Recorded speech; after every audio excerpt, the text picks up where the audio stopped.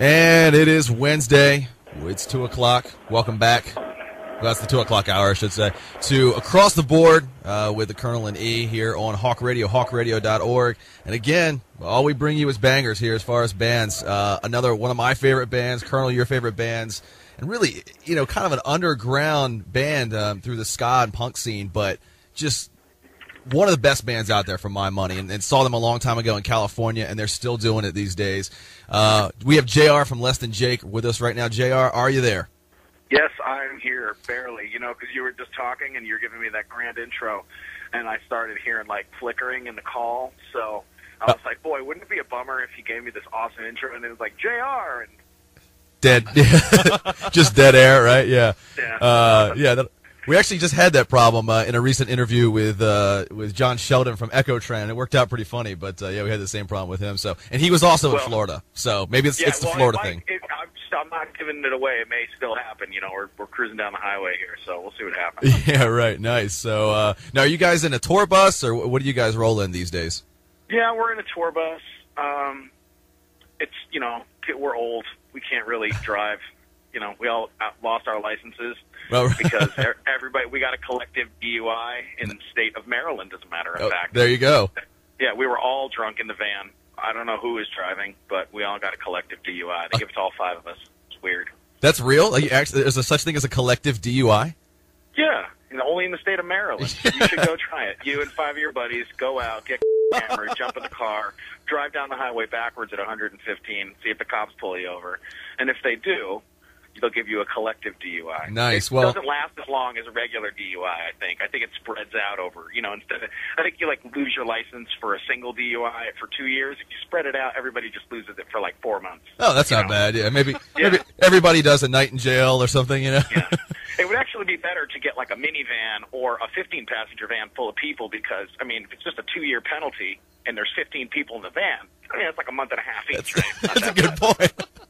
I like that. Yeah, always a way to think of that. That's good. Well, we're coming to the show in Baltimore, so we'll have to plan that out if need be. We'll just bring some people just in case. We'll rent out a tour bus. Yeah, right. Yeah, well, just like I said, the more the merrier. The more the merrier. We'll get a bus full of people, man. That's 2 days. In and out, right? Easy. Yeah, you sit around playing Xbox, and a couple of days later you're good to go. Yeah. So let's talk a little bit about the band. You guys are still on tour. You guys have been around for, yeah, long enough. We can move on to the next part. You don't say how old we are. Yeah, right. We're actually getting younger. Nice. Yeah. We took that Benjamin Button. Drink. Yeah. Yeah.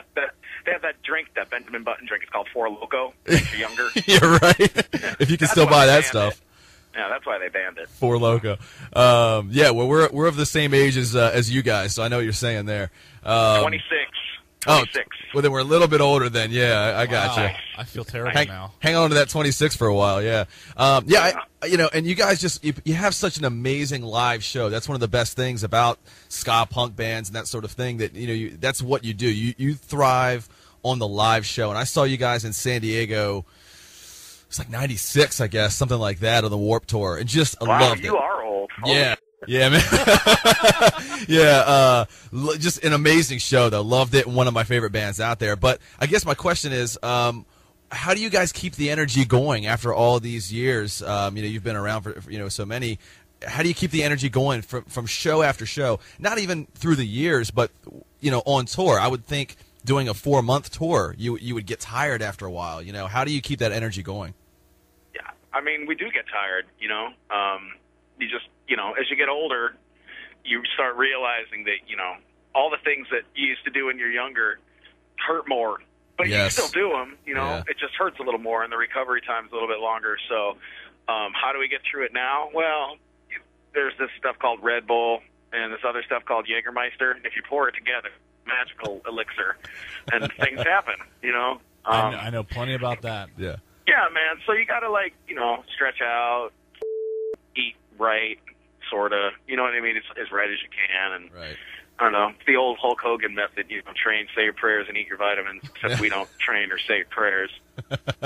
And Jägermeister. And the vitamins are actually Vicodin or Viagra. I guess it depends on the night.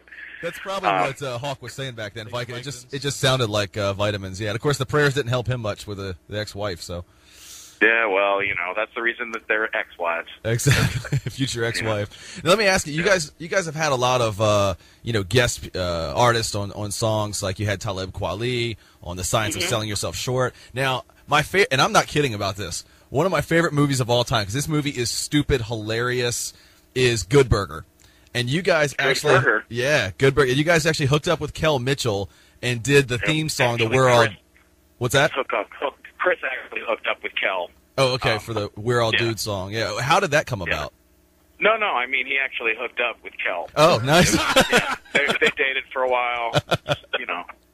Got a little awkward when his wife found out, but whatever. That's why it's an ex-wife. But it was that was actually before I was in the band, so I don't know too much about it. But I do know a story that when Nickelodeon was interviewing Kel and Chris and Vinny about the song, during the interview, Chris pulled down his pants and did the full butt cheek pull moon of the camera for Nickelodeon during the interview. Well done. Yeah. So never really made Nickelodeon. We were pretty good at stuff up when we were younger, so we're just trying not to stuff up as much as we get older. You know what I mean? So sometimes you can't help yourself. But it was fun. We never play the song live. You can ask a million times, we'll say no. Right. But yeah, it was interesting. That's for sure. And that song, more people than I think any of us ever thought would hear it have said to us, "Dude, Good Burger." Yeah. Yeah. Oh, thanks. Is that what people know us for? Awesome. That would be a shame if that was all. Yeah. Yeah, but that's awesome though. Whatever gets people into it, I guess. Right. Now we Good Burger was everybody's gateway drug into Less Than Jake, I suppose. We recently had Dave Wakeling of the English Beat on the show, and we talked to him about being, a ska pioneer. You mean the Beat? Yeah. Yeah, the Beat. Right. Well, got to tell it the way most people know it. Well, yeah, he's currently touring in the U.S. as the English Beat, so yeah. Right, because that's what they were over here. Yeah, exactly. Right. What has been his influence, just over your music and in the ska population in general, ska punk population? Yeah, a lot of those pioneers like the Specials and those bands. Yeah, I mean, Dave was. I like the Beat, certain songs by the Beat. I think for me, in the two-tone era, there was a lot of bands that were, it was specific songs for me, the two-tone era. But the one record that was amazing was the first Specials record. It was produced by Elvis Costello, so super into that, and it's just well-written, good ska pop type songs. So that's like the definitive two-tone sound to me, but I suppose that kind of stuff has more of formulaic influence, meaning like the way that the songs are structured. I think like if you go back to the more traditional like Jamaican ska, where it was the Scotalites and there was still like a pop song format to it somewhat, but it was still more A B A B A B A. You know what I mean? Where with the Specials and stuff and that two-tone English sound, songs became a pop song. You know what I mean? Where there was a bridge and a part. And, You know what I mean? It was definitely structured differently, so it kind of took it to that next level, and I think that's why it ended up helping. And I mean, if it wasn't for that, you wouldn't have had bands like the Toasters, Bosstones, Fishbone, Operation Ivy, New York Citizens, whoever you want to talk about in the quote-unquote third wave, Dance Hall Crashers. They were awesome. And you know what I mean? So. Oh, yeah, absolutely. And again, that's such a testament to you guys that a lot of those bands that you named don't exist anymore. But you guys are still out there charging hard every week, and out there on the road and still putting out great music. Yeah. So we appreciate that. Now, well, thanks, man. I appreciate that. We appreciate that, too. Absolutely, man. Again, you're listening to Across the Board. We're here with JR from Less Than Jake. Now, JR, you play sax and you do background vocals. Now, we're talking about, like I said, the live show with you guys is so amazing. And you guys put thought into making the shows different and fun for the fans instead of just showing up and hearing some music. So, one of your shows back in 2007, you guys actually you kind of staged the Price is Right game show, and you were quizzing, people in the crowd, doing Less Than Jake trivia, having them play some actual games from the Price is Right, and giving away prizes. I guess where does that creativity come from? Boredom. That's a great answer. Exact I answer mean, I that's had where in my head. creativity is sparked, isn't it? Yeah. Sitting around, bored. Either you just sit around and stare at the television, or you come up with an idea and go, "What if this happened?" Like, I guess in that '70s show when they're sitting around the table smoking weed. Yep. That's probably how it happens. Except maybe there's not weed; it just kind of happens. Or maybe there is weed. I don't know. It just depends on how it happens. I can see that. You guys all crowd around the table. And Jaeger bombs. And then we look at each other, and Roger would be Kelso, and I don't have to give him. We could do this later, but it just kind of happens, And then we're like, well, what if we did this? And then, well, what if we did this? Well, okay, can we build this? Yeah, And we just built a Plinko board, and we built a wheel, and came up with the questions every day. That's sick. So you try to do something that's different. You try to do something that you've never seen anybody else do before. And we always say, hey, what if we did this? We just released this thing called the TV EP. And that, again, is just a conversation that we had on the bus, and you just take the idea and you make it a reality the best you can, So that's what we've always tried to do as a band, and that's what we'll continue to try and do as a band for the rest as long as we're allowed to keep being a band. Now, you know what I mean? Getting back to that 70s show thing, you said Roger would be Kelso. Are you saying that Roger is pretty or Roger's stupid? Next question. Now, what do you guys still have to accomplish? You as a musician yourself and the band Less Than Jake, you're one of those bands that talks about you're doing something you love that happens to be your profession. You're making a living doing it. You're not just doing it as a job because somebody said you need to be in a band. So it's your passion that you're doing every day, but what do you still have to accomplish out there? That's the first time anybody's ever asked me that question. And my first and honest response, is nothing. That's I've great. done everything that I feel that I have always wanted to do. We've been really lucky. There's always little things here and there that, we haven't done and we may never do. But I've done everything that I wanted to do. It's amazing that I can sit here and honestly say that with a clear conscience, But it doesn't make it any less exciting. Do you know what I mean? Because Absolutely. There's always things that we do that are new and dangerous. We're going to Indonesia in a couple of months. Wow.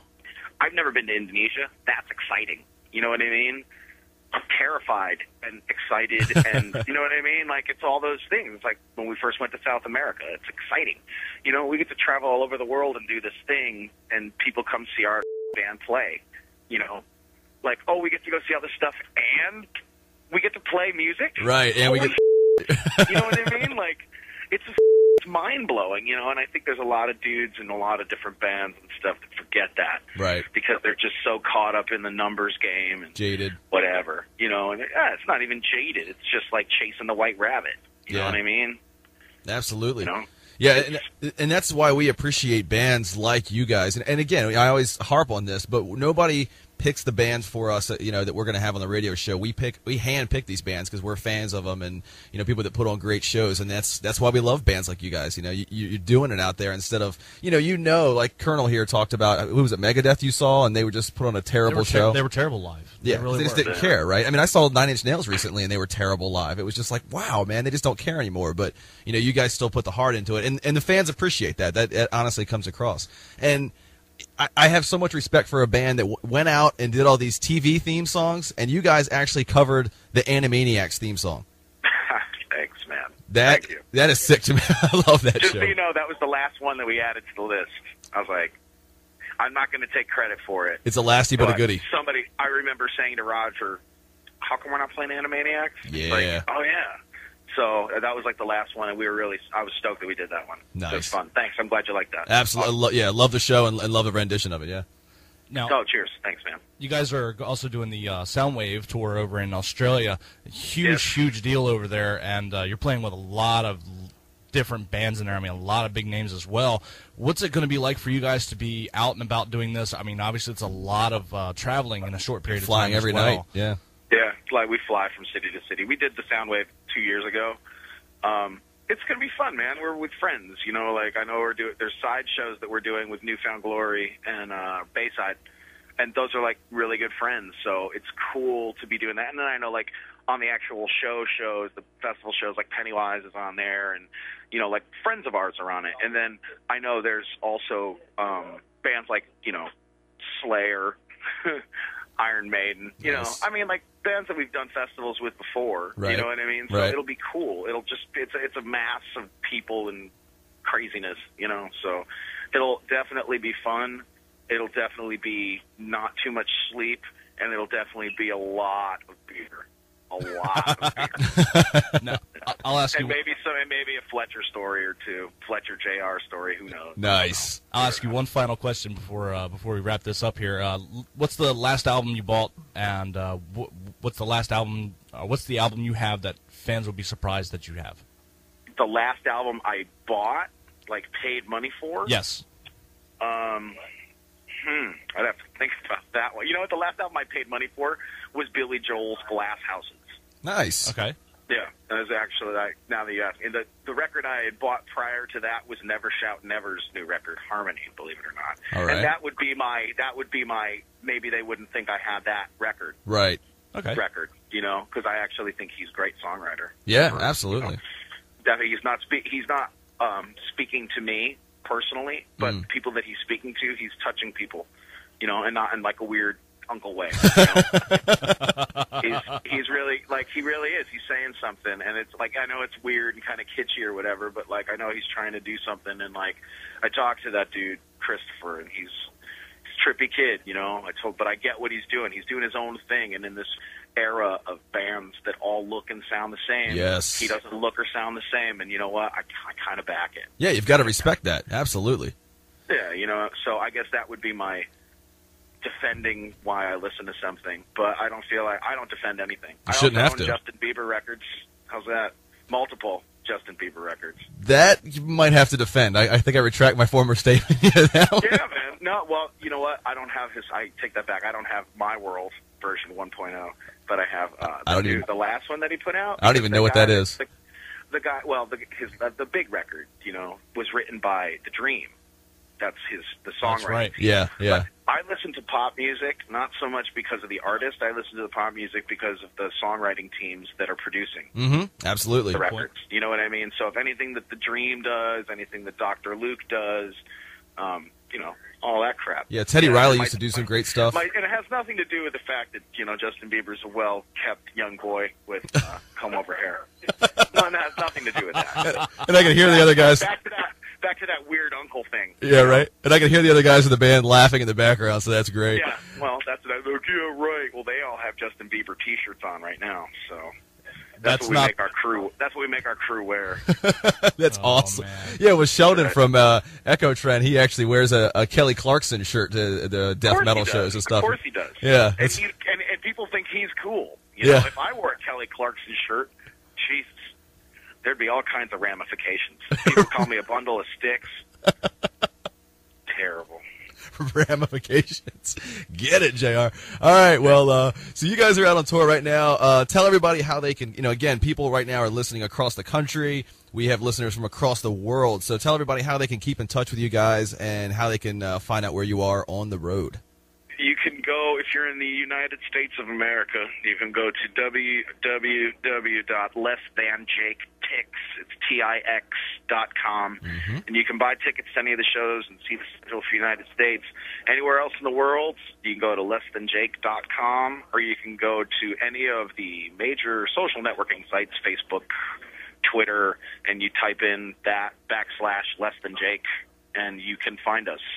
We're really easy to find, so, or Google. You know, Google's a nice thing. I hear. Yeah, JR, you Twittered Justin Bieber, don't you? Huh? Don't answer that. I don't even know what that means. Twitter. I follow Justin Bieber on Twitter. I actually, you know, between you and I and the people that are listening, I think that he's a marketing genius. Oh, you know, and I think that kid's just as punk rock as any quote unquote punk rock band, because what he has was created on YouTube. He did it himself. He put his little videos up. Really? And you know what? People found out about. That's how his manager found out about him. And yeah, he's been given opportunities or whatever, but like he started his own thing himself. And I respect that. It's like that is impressive. That's a new level of. It's the next generation starting to do their things their way. You know what I mean? So who am I to hate on it? And who's anybody else to hate on it? You're right. You don't like the music? You don't like the music? Don't listen.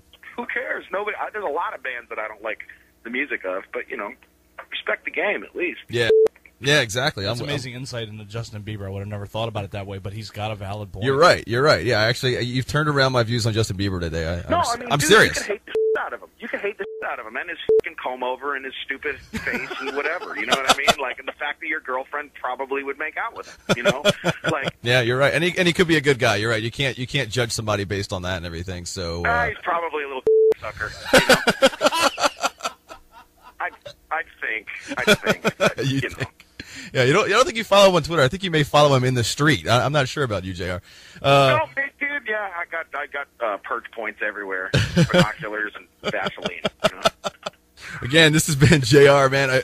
JR, I can't tell you how much we appreciate the time, and we are really, really stoked to see the show coming up at Sonar in Baltimore. Again, you can see them anywhere in the world, anywhere across the country. Sonar just happens to be the closest to us, and looking forward to that. And thanks again, man. Just one of the, truly, and I sincerely mean this, one of the best bands out there. Not one of the best punk bands, ska bands, whatever. One of the best bands out there, one of the best live bands out there, period. Go see Less Than Jake, buy all their stuff, and allow these guys to keep doing what they do. JR, thanks so much, man. We appreciate the time.